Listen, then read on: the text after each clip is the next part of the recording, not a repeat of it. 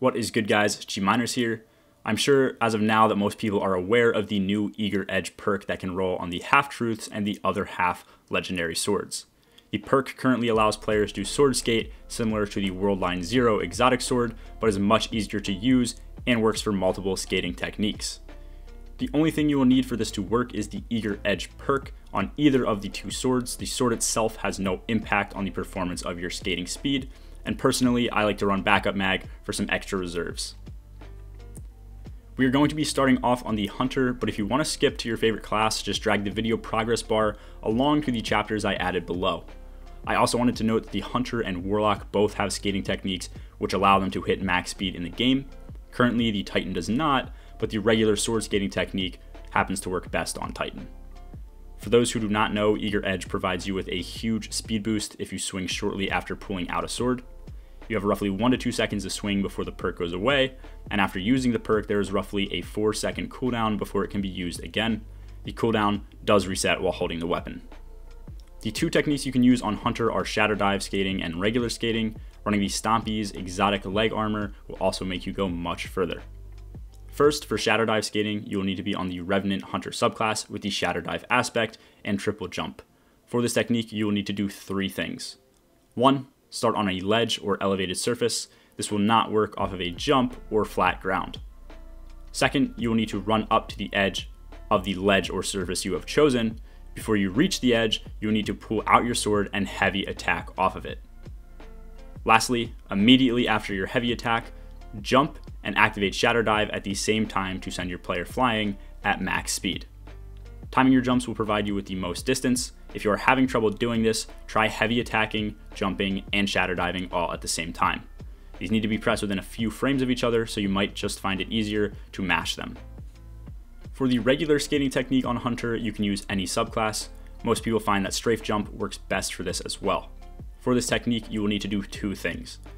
First, jump in the air, and while doing so, pull out your sword. When you are at the apex of your jump, swing your sword to go forward. After this, you will need to immediately put your sword away. If the sword finishes the animation, you will lose momentum. To make this skating technique effective, chain strafe jumps together and use Eager Edge again after it's cooled down to get more momentum. When it comes to Titan skating, the only major thing you will need is Lion Rampants.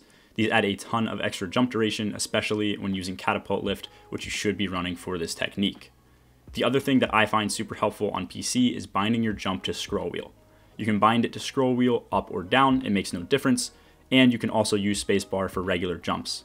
By doing this, you are able to quickly turn Catapult Jump on and off in order to Titan skate slowly.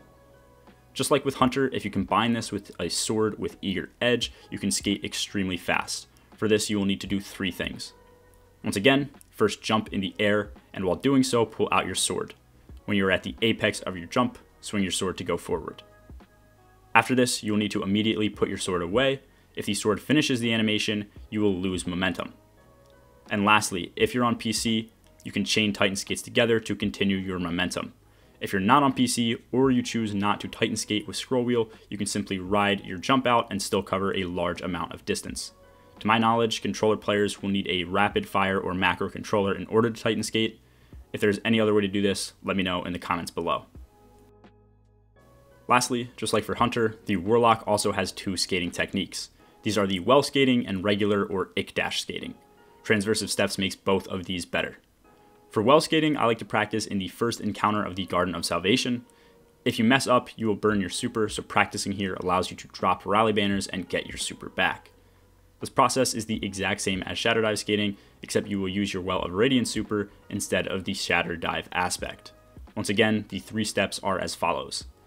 1. Start on a ledge or elevated surface. This will not work off of a jump or the flat ground.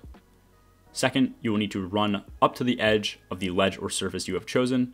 Before you reach the edge, you will need to pull out your sword and heavy attack off of it.